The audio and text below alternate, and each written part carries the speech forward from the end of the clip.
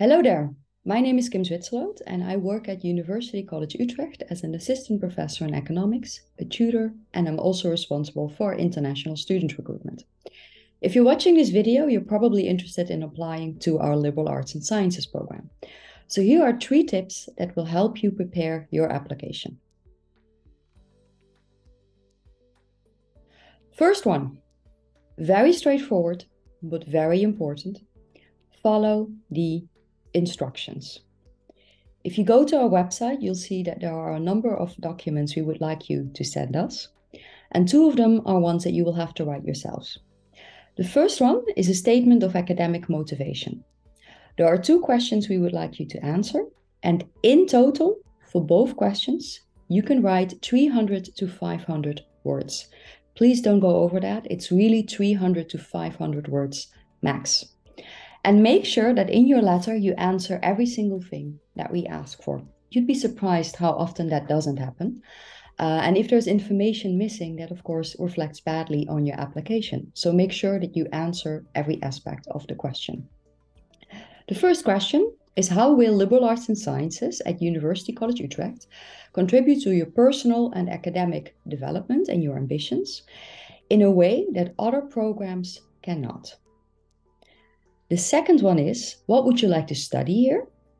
What subjects would you like to combine, and how do these subjects combine? And what led you to these interests?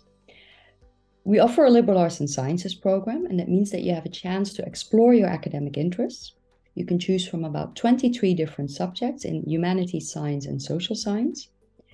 Most students would combine 3 to 5 different subjects, and you could do at most a quarter or so of your classes in one particular subject. So that is something to be aware of. We really want to see in your letter that you're interested in multiple things, that you're open about exploring different interests. And that you have thought about why it would be useful to study multiple fields instead of only one. So make sure you cover that in your letter. The second form is an activities form. And this is basically, what have you been doing when you were not at school? That could be work, that could be a hobby, sports, clubs, voluntary work, any of those. And we ask you to choose 3 that have been meaningful to you. What do you get out of them? Why do you find them important? What do you find valuable about them? And of course, it may also be the case that you had family responsibilities. Maybe someone was sick at home, or you had to help out in a family business, or there were other reasons. Address those in the form as well. There is a second page where you can elaborate on those. Make sure to mention those, because we'd really like to get to know who you are as a person. Not just as a student, but really as a person.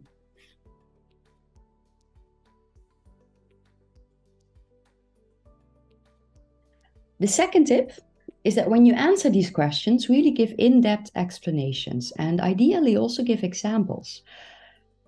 When you, for instance, answering the question, what has led you to an interest in a specific subject?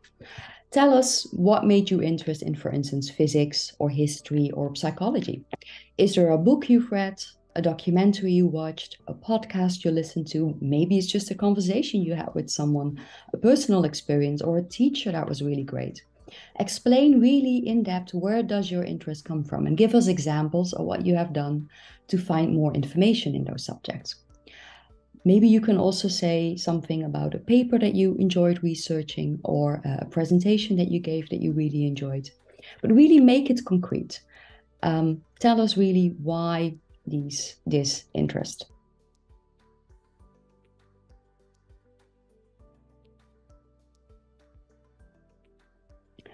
The last tip number 3, is that it's not just about what you like about us, but it's also what you can contribute to our community, because we are very much a community. Our students don't just study here, they also live together here, and they live with people from all over the world studying different things.